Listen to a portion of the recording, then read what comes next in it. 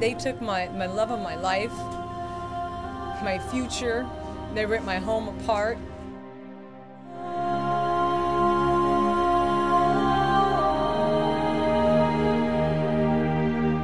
Who it was they took, it wasn't just a man.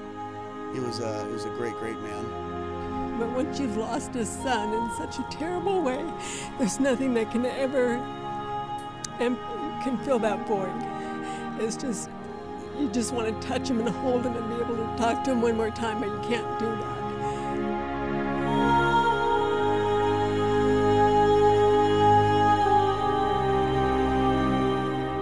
He is a great, great son.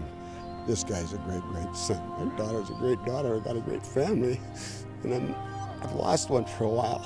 The first few days, all you do is cry, and it's like a nightmare, and it really still is. But when you think you get a little bit of composure and peace, before you know it, it all comes back, and you just lose it all.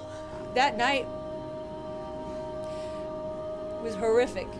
When they ripped my ring off my finger, we were saying the whole time, pleading, just take what you want, take what you want. Just don't kill us, don't kill us. And I had a gun at the back of my head with the countdown, 3, 2, and I'm screaming, and my kids are standing there, and I'm like, oh, please, God, don't let them kill me. Don't let them kill my kids. Don't let them kill me in front of my kids.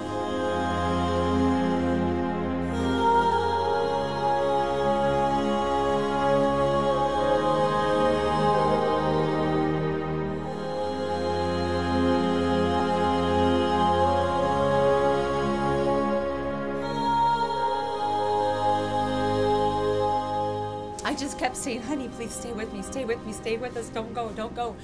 And he died. But I do know that God says he will not give you anything more than you can handle. So that's what I have to rest on. That is my rock, my foundation of life. And because I've seen the outpouring of love, I am amazed. I know I can do this. I know it. I feel so much love. I cannot tell you all the families that have been restored. And I say to people, they tell me stories.